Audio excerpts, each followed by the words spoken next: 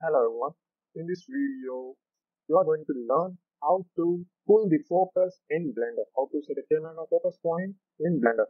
To show this, I have a demo scene here with a clock and a Rubik cube and a cup and saucer, camera and a light and a plane here and a ball here. So I have materialized the all.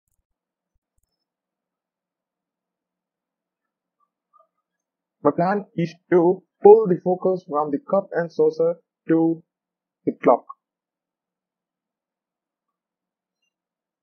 So here I have textured the wood and the clock, Rubik's cube, cup and saucer, and I have arranged the camera here. So I'm going to the camera view. So here it is. Now the cup is at back and the clock is at front. Now Shift A, adding in empty area, plane axis. Here we go, plane axis. And clicking on that, the plane axis is created at the 3D cursor. And let's move this to the cup area. Because first I need to focus the cup and then pull that focus point to the clock. That's my idea. And I have placed this here. Okay, that's it. Now here select in the corner editor, outline editor, in this empty, select that and rename it as focus point. That's it. After renaming this, go to the camera here, select this camera and outline editor, and in properties editor, go to the camera settings. First I toggle to the camera view, go to the camera settings, and here enable this depth of field. After enabling, go to the depth of field settings. In this area, select your focus point. And then in aperture area f-stop, I have selected 0.5 so that the cup has focused and the clock has blurred. Because I have set the focus point here in the cup area. You want to see? Here I got focus set it.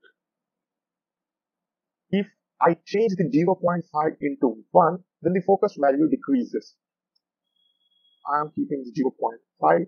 As least as you keep here, that much focus has been done here in the view. So I'm going to the rendering mode to start the animation of the focus pulling to the clock. Now here I set a 0.5. Then in this the 10th frame, selecting the focus point and clicking the eye and location so that I have added a keyframe successfully.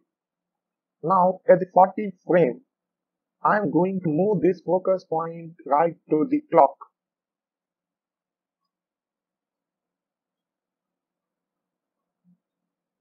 So to the here and again press I and location. Here we go. We have successfully added 2 keyframes and going to the camera view. And now let's play the animation.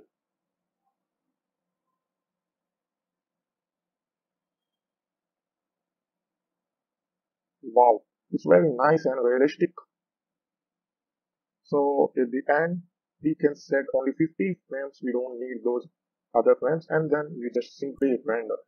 It's just a small demo. This is not how you should make. It's just a demo. I'm explaining how to use the depth of field, how to use this depth of field settings and focus, aperture, f-stop. You can use these tools in your project too. It's just a demo. Hope you like this lesson, and for more interesting Blender lessons, tips, tricks and tutorials, make sure to subscribe to MGC Blender YouTube channel and meet you soon in the next video.